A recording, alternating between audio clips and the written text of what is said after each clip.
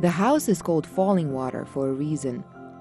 It literally sits on top of a waterfall created by a mountain river called Bear Run, making the waterfall part of the house. You can hear it while going to sleep in one of the bedrooms. You can see it under your feet in the living room. Edgar and Lillian Kaufman, owners of Kaufman's department store in Pittsburgh, wanted to build a weekend home. They hired legendary Frank Lloyd Wright, who made their dream come true, integrating the waterfall into the architecture. The final result was so noteworthy, Frank Lloyd Wright's portrait appeared on the cover of Time magazine in 1938, with falling water in the background.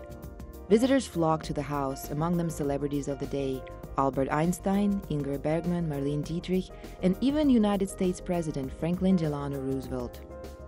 It just fit them like a pair of custom shoes. It fit their lifestyle and what they wanted to achieve here, which was an immediate integration or relaxation in nature. Wright's architecture is marked by abstract and geometrical forms combined with elements found in nature, such as stone, flowers, and water. It is also characterized by open spaces filled with light and air. Frank Lloyd Wright was not fond of pictures. The only frames on the wall are of family portraits or paintings by artists dear to the heart of both the architect and the Kaufman family. These include a Diego Rivera painting and a sign drawing by Picasso. Wall art is replaced by windows, nature in a strict geometric frame. Fallingwater has been a museum since 1964.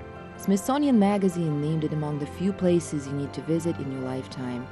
In the last 50 years, more than 4 million people have done just that. Masha, Morton, Mike Maisuradze, VOA News, Mill Run, Pennsylvania.